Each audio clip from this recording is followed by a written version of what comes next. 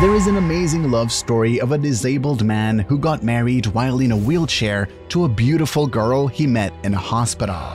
Because of poverty, they didn't think they would get married. What made this girl believe the guy in the wheelchair?